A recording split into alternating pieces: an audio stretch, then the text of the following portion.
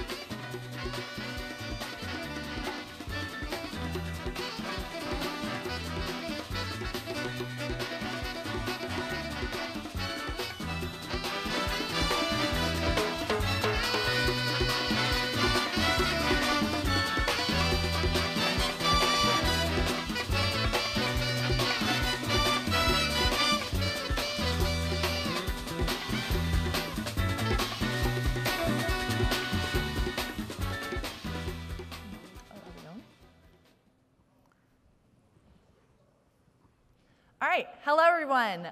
Thank you for joining us in today's session on Lakehouse Monitoring, which we just announced this morning. This is a universal solution for monitoring your data and AI assets in Databricks. I'm Casey Uhlenhut. I'm a product manager lead on the machine learning platform team at Databricks, and I'm joined by my esteemed colleague. You want to introduce yourself? I'm Algis Polizotis. That's it? That's it. Senior staff engineer at Databricks, one of the ideators of this incredible product. I'll introduce him for him. All right, so yada, yada, yada. OK, so I'm going to just like quickly breeze through the setup, because I think we all know why we want to monitor. And then we're going to jump straight into the demo that Alkis is going to do, because that's the most exciting part. So really quick, these are the motivations for why we built Lakehouse Monitoring. So the first is we have customers that say things like this, like, oh, I forgot to use update on the table I was writing to, and then I end up having a teammate told me they were having trouble querying this table, and it's because my table ended up having 3 million rows in it rather than a couple thousand. And so how are they supposed to know that this happens? They only find out when a teammate comes and tells them about it. Or they have a reference table, and it's missing a value when it was updated. And so now an entire geography's data got dropped because it can't join. And then now you only figure out it's going to happen because some data analyst down the road for that geography is like, hey, where did all my data go? And then you might have something, oh, sorry, clicker problems. OK, and then you might have something like this if you're on the ML team, where your team ends up training models, but they end up being kind of like one-off solutions, because you don't really know how they're performing. And then after a couple of months, you just turn the models off, because they don't really seem to be doing the job anymore. People are complaining, and they're not really doing what they're meant to do. And now it's as if you didn't even build a machine learning model to begin with. So these are the kind of situations that we're hearing over and over again from our customers and have motivated our Lakehouse Monitoring solution. So between all these scenarios, here are like the core problems that we're seeing. The first is, when we really think about it, data teams want to provide SLAs not only on delivery, but also on data quality. And the reasons they want to do this is because they often find they're doing reactive issue management. So it's only when someone complains that they know something went terribly wrong in their pipeline, because the data pipeline executes correctly, but something went terribly wrong inside. And it's only when someone complains to them that they actually find out something went wrong.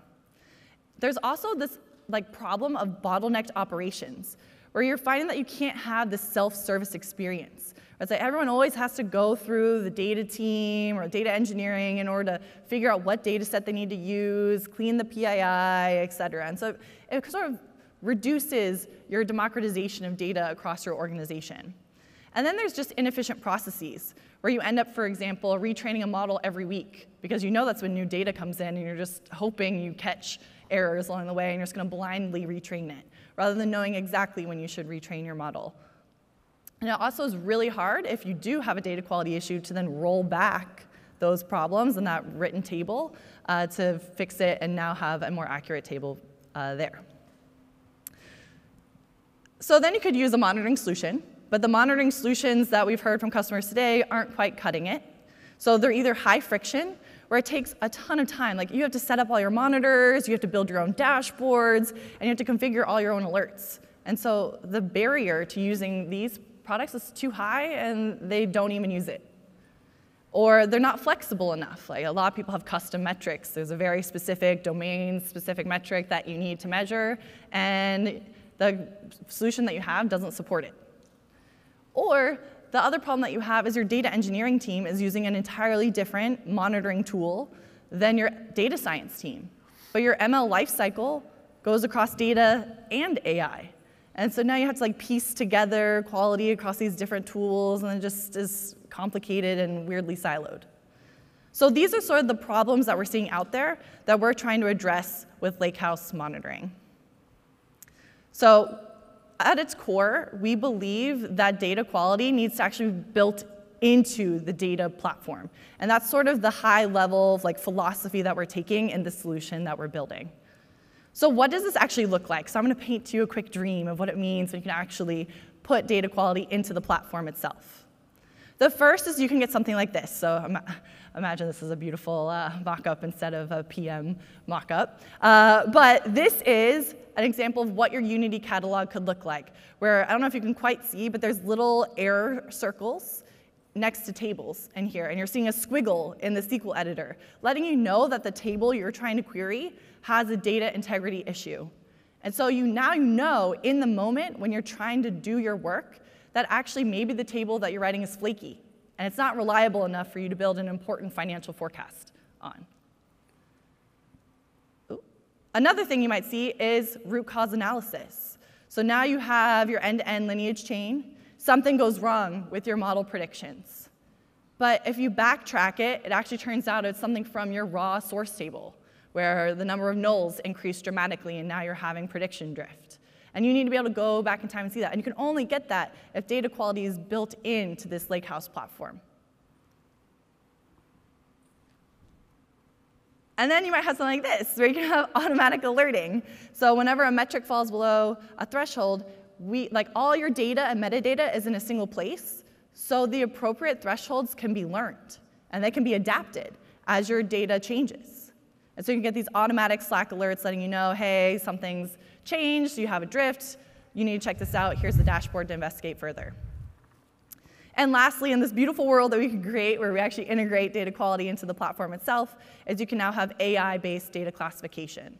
So now we can automatically, we hopefully will be able to, automatically detect PII, apply policies to it, mask it, things like that, all in this platform now because all your data, metadata, again, single place, data quality is built in as a first-class experience. So this is the dream that we're building towards. Hopefully not much of it won't be a dream for that much longer, but this is what we're building towards, and Lakehouse Monitoring is just the first building block towards this dream. So with that, we're very excited to announce today Lakehouse Monitoring is going public preview very soon. It's going public preview this fall. It's in private preview right now. Some of you in this room have already been it. That's all the setup I'm going to give, and now the most important part is just seeing it in practice in a demo, and so I'm going to hand it off to Alkis to demo this product and why we built it the way we did. Thanks, Casey. All right. So to set up the demo a little bit, I'm going to assume that I work at a consumer company, and one of our priorities is to avoid customer churn. So for this purpose, I've built a model that predicts when my customers are going to churn based on their purchasing patterns. And then for those customers who are predicted to churn, I will go ahead and take some action, maybe to convince them otherwise or to prevent that.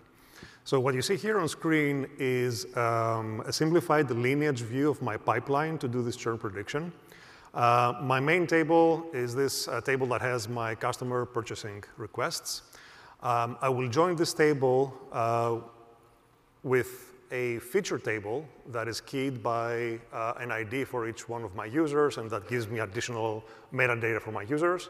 And this joint input of purchases and customer user metadata will go into my model, and then I'll write the predictions and the inputs to this third table, which we call an inference table. We'll be coming back to this paradigm again and again in this demo. Basically, this is our way of taking a model and giving it a tabular representation on top of which we can do further analysis. Okay. And I also mentioned that my user features table is the joint of two more tables, one that has information about countries for my users, and one has information about my users. And we'll see that a little bit later. Now, if I squint, right, I can see that sort of some part of this lineage graph is what you would typically call a machine learning pipeline. It has my model inputs and model outputs, and some other part of my the graph here. Let's see, the clicker is not advancing, but there you go, is what we call the data engineering pipeline. And there's a little bit of an overlap between them. But the advantage of Lakehouse Monitoring is that it will give you a unified and consistent way of monitoring your assets across the machine learning use cases and the data engineering use cases. You'll be able to understand how failures in your assets are correlated across these lineage graphs, and this will help you get to the root cause of these failures faster and to the right fix. All right, so let me switch out of slides now and start with the demo. So in this case, because I care about the quality of my churn prediction model, I enabled monitoring on this inference table that is on the upper right of the slide. And lo and behold, I got an alert from Lakehouse Monitoring in my PagerDuty setup saying basically that Lakehouse Monitoring, yes, has detected a high prediction drift alert.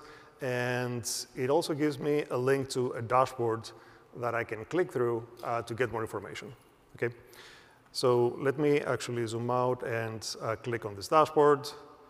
So what you'll see here is a Databricks dashboard, SQL dashboard, that monitoring has automatically generated for me when I enabled monitoring on this inference table over here. The dashboard visualizes metrics that Lakehouse Monitoring maintains in the background to help me understand the quality of my data. Now, I got to this dashboard from the alert that I received, but if I go to the Data Explorer page for my table in the Unity catalog, let's see, Unity catalog doesn't respond. Nope, it's coming up. So if I go to this page here, you'll see that every entry, every table in the Unity catalog now has a quality tab, and this quality tab basically shows me all the information that monitoring maintains from my table, and I also get a link to the same dashboard that I got through my alert. So this dashboard is always available to me when I look at my data. All right, so zoom out again. Let's go back to the dashboard. Again, the dashboard visualizes a bunch of metrics that monitoring maintains for me in the background. I'll tell you more about the metrics a little bit later. But for the time being, what I notice here up front is that, first of all, we have significant prediction drift, which is the source of our alert. And if I look at the charts in the dashboard, I notice that the model quality has actually taken a dip in the most recent window of data. And not only that, but on this chart here, this estimated sales loss, I noticed that this is going up.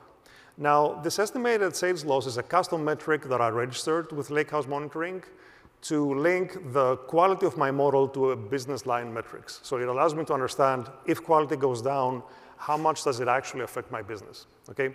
In this case, it seems that it does affect my business. This is a serious regression for my model. So I should do something about it. I should take action.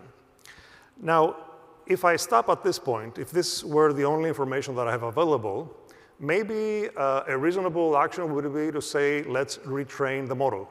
I notice prediction drift, quality is going down. I know that the dip in quality is important for me. So let's retrain it. And in fact, Lakehouse Monitoring can allow me to automate this process. So whenever this alert is triggered, automatically fire a retraining pipeline. But actually, Lakehouse Monitoring allows me to go a step further to understand what's happening. And in this case, let me go back to the table, to the inference table, and specifically look at its lineage. And the reason is that I want to understand not just if my table is failing at this point, I want to understand what other failures are happening in my system, because typically failures are correlated. They don't happen in isolation. So if I go to the lineage graph and I bring it up, let me also zoom in a little bit. Now, this is sort of the lineage graph that you were looking at earlier. This is my inference table in which monitoring is enabled. You see that Lakehouse Monitoring has annotated this graph now with all the failures and alerts that have been detected. So I see the monitoring alert, which was, again, the starting point of our demo and our investigation. But I also see that an upstream table, this user features table, also has an alert. So at this point, I'm becoming suspicious. It makes sense to understand this upstream failure first before I decide to take action on my model, because this might be actually the source of all my problems. So I will click on this, click through the table to get to the Data Explorer view of the table.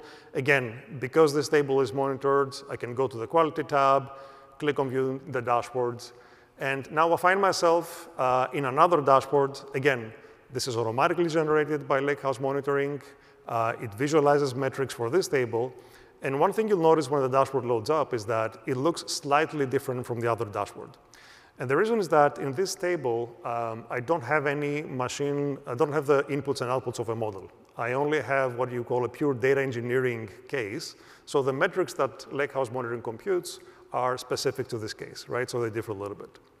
So let's see what's going on here. So one thing that I'll immediately notice is that there is a column with a high number, with a high percentage of nulls detected for this table. And moreover, if I look at this chart, which tells me the count of columns with high nulls over time, I see that this is a recent increase, okay? So this is not always the case with my table. Something started happening recently, okay? So this is not worthy. Let me see if I can also detect which column is the one that has the high number of nulls. So I go to this table, I sort based on the number of percentage of nulls, and I see that this country churn rate, and I'll zoom in, this country churn rate is the one that seems to have a high number of nulls, okay? So this is a good data point. I'll keep that in mind. I also noticed from my quick gauge metrics over here at the top that there is drift happening in my columns. Seems that some categorical columns and one numerical column, they have changed the distributions recently, okay? So let me try to understand that. So I'll scroll down to the section of the dashboard that shows me drift. And let me try to see if I can find, again, which column has the highest drift. And I sort by the p-value of a chi-square test here to understand which has drifted the most. And if I go to this side, I see that, oops, country is the column with the highest drift. And it has high drift not just according to the statistical test for chi-square, it has high drift according to a bunch of metrics, drift metrics that Lakehouse Monitoring is computing for the columns in the table. Okay, so I know that country churn rate is null, and now it seems that country is drifting. This starts to form a little bit of a, the pieces of the puzzle falling in place. And if I look a little bit further down at the actual distribution of the columns, if I look at the distribution of country, I can see that the number of unique values increased in the latest window. And if I actually look at the distribution of these values, I see that country has both US and USA, okay? And this is definitely suspicious. I would not expect to encode country using, the same country using two different values. This seems to be pointing to some data normalization problem, okay? So how can I investigate further? Well, if I go back to the lineage graph, which was over here, and I'll expand a little bit on this side, if I look at the columns of this table on which I'm seeing the alerts, country is coming from the user info table, okay? And this is basically the power of having lineage as a first-class citizen as well in the platform. So I know that these USA values are appearing on this side on the user info table. And country churn rate, which was the null column, comes from the other side, from the country info table, okay? And it's super easy for me now to sort of do the final verification. What's happening here is an outer join. So I'm doing an outer join between user info and country. User info has this US value, which doesn't appear in country, so I get a null country churn rate. And it's very easy to verify that. I can just go, can go here and fire off a quick query, look at the distinct values in country info, and I'll see that the US doesn't appear in them, okay? So I could run the query, but trust me, the results are not very exciting. Basically, we identified the root cause. So at this point, I know what I need to do for the fix. I need to do some data normalization of my user info, rerun my pipelines, and see if I can actually mitigate the problem that I was seeing here originally on my table on the inference table, okay? So if we take a step back, what has happened so far? With Lakehouse Monitoring, I got an alert that there was an error condition in my data. Also through Lakehouse Monitoring, I had access to dashboards with several pre-computed metrics that allowed me to dig into the problem a little bit more and understand what's happening. Lakehouse Monitoring also annotated for me the lineage graph. So then I could go to the lineage graph and understand, are failures correlated, and do I need to be looking upstream for the root cause of my problem? And I was able to find the root cause. Now I can apply the fix. And equally importantly, I was able to avoid taking actions that would cost me time and money and would not solve the problem. So for instance, if I were to retrain the model immediately, most likely this would not solve my problem in this case, and I would have burned money doing that, because retraining can be potentially costly. All right. Now, I described this scenario sort of, straddling both machine learning and data engineering, but it's very easy to see that exactly the same methodology and the same scenario can work in a pure data engineering use case. So as an example, I have created this customer segmentation table, which takes the user purchasing patterns and some metadata and aggregates it across different dimensions. And the whole idea is that I'm using this to drive a business intelligence dashboard that I want to share with my shareholders, okay? So this is a case where there is no machine learning, it's pure data engineering. And if I look at the lineage graph here, I can see that I will get alerts on this table. I enabled Lakehouse Monitoring on this table that's powering my dashboard because I care for the quality of the dashboard. So I want to know if this table has any errors. So I can see that there is an error for the table powering the dashboard. And again, I can correlate it with upstream errors, which help me understand where I should try to fix things rather than taking quick actions. All right.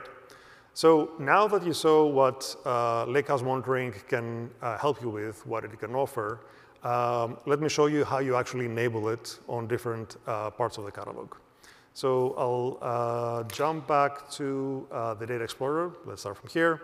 I created basically a copy of my tables that are not monitored so that we can see exactly how it's set up. And I'll start with the user features table. So this is the data engineering table, and then we'll move to the machine learning use case. All right. So again, sorry, let me zoom out. For any table in your Unity catalog, you get a quality tab, and this is sort of your starting point to configure Lakehouse Monitoring. Now, monitoring will work with any Delta format table in the Unity catalog, regardless of how you generated this table. So it doesn't matter if this table was generated through DLT or whether you had a conventional ingestion pipeline or used DBT to bring it in. Lakehouse Monitoring will work uniformly across all of these cases. So I click on Get Started, and I'm presented with this pop-up. Now, the first thing that I need to determine here is the kind of analysis that I want Lakehouse Monitoring to do on this table. And we have a few options here. The first one, the snapshot profile, basically analyzes every version of this table separately.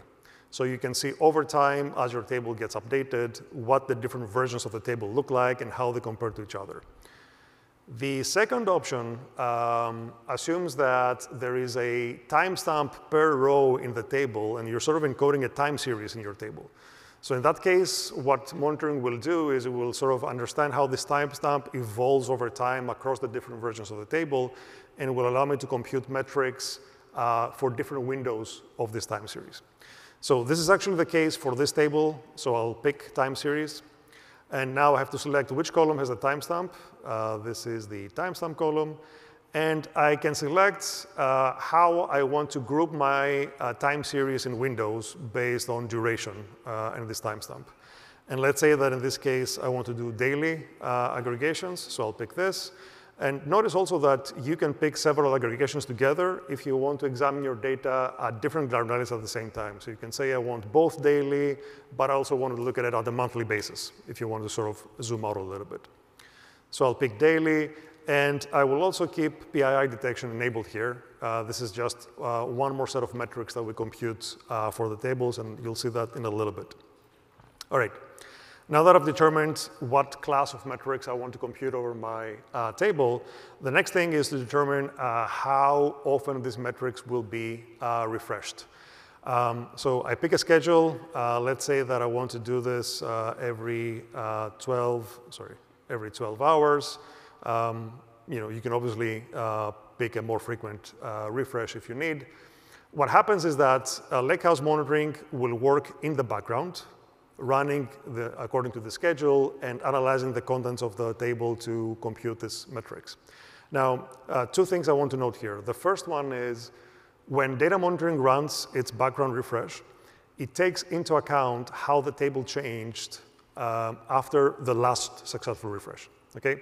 So we try to understand which parts of the table changed, and we only process these parts and maybe a little bit more in order to refresh the metrics efficiently. So we're not doing from scratch recomputation every time we do this background refresh of the metrics. The other thing, and it's important to note here, is that I don't have to specify any compute to do this refresh. Lakehouse Monitoring relies on serverless compute. So it will pick the right cluster, the right size, the right dependencies, and just run it in the background. As a user, I don't have to worry about this. Okay. All right, so moving on with the options here, I do have to specify where I want output tables to appear, and you'll see why this is important in a little bit. So I'm picking the schema name with the catalog. And one option that I can configure here is slicing expressions, which allows me to compute metrics, not just for the overall table, but also for subsets of the table. So for instance, previously we saw that country was a column that had weird behaviors. And maybe what I want to do here is specify that I want to slice by country. This basically means that I'll get overall metrics for my table, but also get metrics for every distinct value of country that appears in my table, so that I can zoom in on specific subpopulations of the data. The last thing here is to add custom metrics, which I think I'll illustrate a little bit better in the next part of the demo, so I'll skip this for now. And then once I've specified all of this, I can click Create. This will start the creation of the enablement of monitoring in the background and the analysis. This will take some time, but at the end of it, you'll basically get a dashboard that looks exactly like this. Okay, actually, I created this dashboard using exactly the same parameters that I put in that model. So it's important to keep in mind that this dashboard doesn't do any computation. Okay, this dashboard only retrieves the metrics that have been computed in the background and visualizes them in different charts in different sections. With respect to the metrics that we compute, I can give you a brief walkthrough. Let me just zoom in. We have metrics that help you understand the distribution of the data in the table. This is what we call summer statistics, and they differ based on the type of the data for numerical and categorical columns. Metrics that help you understand the integrity of your data. So do you see a lot of nulls, a lot of zeros, a lot of NANs? What is the percent? And drift metrics, which help you understand how the distributions change over time in your data. And also how some of these integrity metrics change over time. So is it that your count of nulls have showed up recently, for instance?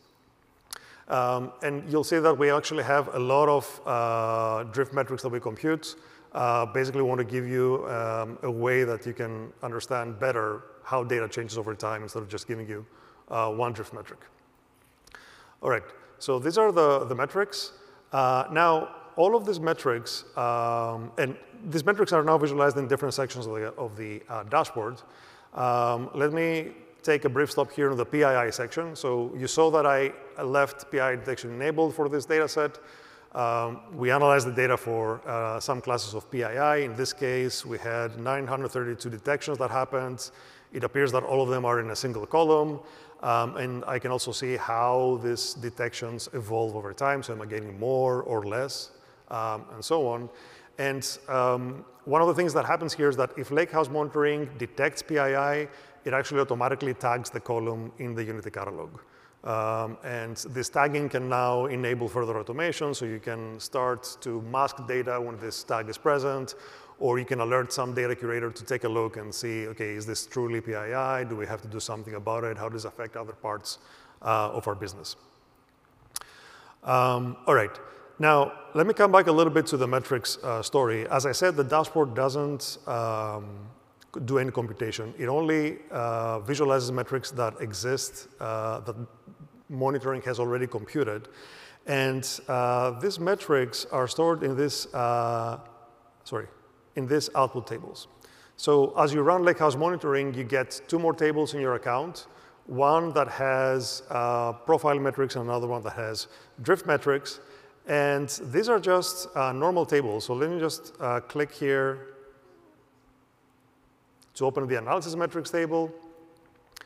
This is a table in your account. You can take this table and share it with stakeholders.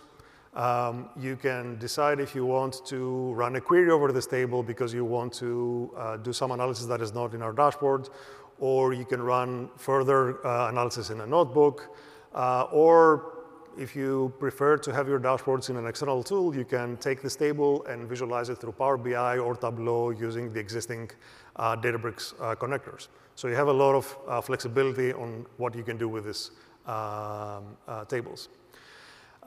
And another thing that I want to note here for the dashboard itself is that this is a dashboard in your account. So you can share it with your stakeholders. You can also customize it to your heart's extent. You can bring in more charts. You can bring in more data to the same dashboard, anything that can help you understand how you want to govern the quality of the data. All right. So we saw what happens for a pure data engineering scenario, how you set up monitoring. Now let's switch to the machine learning scenario. So how do I set up monitoring for an inference table? So let me close the lineage graph, go again back to my copy of the table that doesn't have monitoring. All right. So this inference table, again, is the table that stores the input requests to my model and the predictions that are coming out of my model. These kind of tables are generated typically when you have a batch scoring pipeline. You sort of generate them on the fly, and we've heard from many customers that they also store these tables. This is actually what's happening for my example here. But if you're serving your model in Databricks through model serving, we will create this table automatically for you. So every request that goes into model serving gets written down to a table in Unity catalog. If you're serving your model outside of Databricks, then you can ETL the request log of that model in Databricks and then apply monitoring on it. So basically, the idea here is that regardless of how you serve your model, batch scoring in Databricks, online model serving in Databricks, or external serving, you have a way to bring everything in again and to enable Lakehouse Monitoring. So I'll click on Get Started. Let me zoom in a little bit. Now, in this case, I'll pick the last analysis type, this inference profile, because I have these requests, these model requests that are coming in the predictions, and I want a different class of metrics. So I first have to pick what problem type my model represents. I'll pick classification for this case, because, again, this is a churn prediction. And I have to specify in which columns I have chosen to store different aspects of this request. So I need to say where is the prediction, and I have a prediction column for that. I can also specify a column where I store the ground truth. And the idea here is that once I have a table that has the input requests and predictions, I can join in the ground truth labels later as they arrive in my system. So I can have a single table that has everything that I need to know about my model. So in this case, I joined the actual churn of customers in this churn column. And by the way, this is an optional column. You don't have to specify it, or you can come in and specify it later. And it can have missing information as well if you haven't received yet your ground truth. Now, we're assuming the requests are timestamped again, so I'll pick here the timestamp column for the requests. And again, I can, similar to the time series profile we saw earlier, I can group these requests in windows, time windows, to see their metrics. And let's say that I'll pick daily in this case. The last column, which is the model ID, is interesting. It basically allows you to aggregate requests from several models in the same table. So in my case, for instance, I'm using one specific version to do churn prediction. Maybe tomorrow I come up with a different version of the model. It uses different features, different architecture, what have you. And I want to understand how does this version compare to the previous one for the same customer, for the same basically serving traffic. So I can log everything to the same table, and I can give this model ID column a different value, and now monitoring will segment the metrics based on this model ID. So I can see the metrics for the whole table as if I was serving both of these, but I can also see them separately for the two models, and I can compare them for A/B testing or for model evaluation after deploying in production and so on. All right, so the schedule is something that we already covered. I'll just leave it at daily for now. Again, let me specify where I want my output metric tables to be stored. And here for slicing and custom metrics, we'll do something different. So for slicing, there is a column in my data that is gender. And I want to know whether my model is actually being fair with respect to some aspect of this.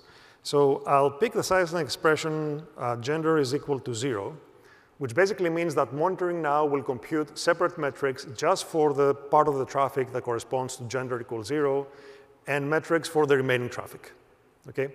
And it will also give me additional metrics, fairness and bias metrics that I will be able to use to compare those two slices and understand, is my model being fair or biased against this specific gender value? So I'll leave that in. And for the custom metric, this is what I was mentioning earlier. I would like to have this estimated monetary loss of model predictions for churn. So I'll give it a name, sales loss, and here I can write a SQL expression that is the definition of this metric. So I always get the SQL expression wrong, so let me just copy paste it from here. It's not super complicated, but let's not mess it now. And I was here. Oops. All right. And the expression basically takes the confusion matrix that monitoring already computes for me and filters out a specific type of errors in this matrix and scales them by some factor that from historical data, I know this is sort of how much I'm losing in sales whenever I make this specific kind of errors. So by doing that now, this custom metric, the sales loss, will become one of the metrics that Lakehouse Monitoring maintains. And it's sort of at the same status as my built-in metrics. I can bring it to my dashboards, it will be refreshed, and so on and so forth. So I'll click create, this will start working in the background, and eventually what I'll see is this dashboard. I configured this dashboard again exactly using the same parameters that I showed you here. Same story as the previous case. We're going to compute all the metrics in the background, and we're going to store them in these output tables. The difference is that we now have different metrics that are shown here, right? Because this is a machine, this is a dashboard and inference table. We get metrics for the quality of the model, for regression and classification. And also another difference is that we get these fairness and bias metrics that I mentioned earlier. To see them, I have to select the slice for which I want to see those metrics. So this is the gender is equal to 0 slice that you saw me input earlier. And just so that it's clear, you can have many slicing expressions. I gave you examples with a single expression at a time, but you can actually select several, you can specify several of them, and each one gives you a different segmentation of the metrics. So let me apply this, and then scroll down to the dashboards. It will take some time to update.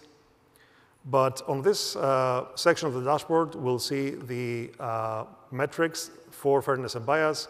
We currently compute 4 of these metrics. Some of them require ground truth labels. The other ones don't. These metrics basically give you a different picture of bias and fairness on the data, and we plan to add more metrics as we go. This is just the starting set that we thought gave us good coverage. And what we can see here on the side of the dashboard is for this particular slice, and here I can select which bias metric I want to examine, how does my model do with respect also to the different predictions of the model. So blue here is the no churn prediction, red is the churn prediction, and this chart shows me the ratio, in each case, between my protected group and the other groups. And I can see that this ratio hovers around 1 in these cases, which is good. This is what I would expect from a fair, unbiased model to do. But if I go to the last window, we'll see that the ratio is 1 for the churn predictions, but it's significantly lower for the no churn predictions. So now I'm getting a sense that, OK, the model is biased against gender equals 0 for a specific class for predictions, right? So I have some further information that can help me take it further. OK, and this completes the demo. So I'll switch back to slides to wrap this up. So what we've done so far with Lakehouse Monitoring is that we now have an integrated platform inside the Lakehouse, which gives us out-of-the-box quality metrics for our data and AI assets, so that I can monitor them in a uniform and consistent way. I can add custom metrics to tie my model prediction, to business line metrics, and auto-generated dashboards to visualize them. I can get alerts, and I can also look how these alerts occur over the lineage graph to facilitate root cause analysis.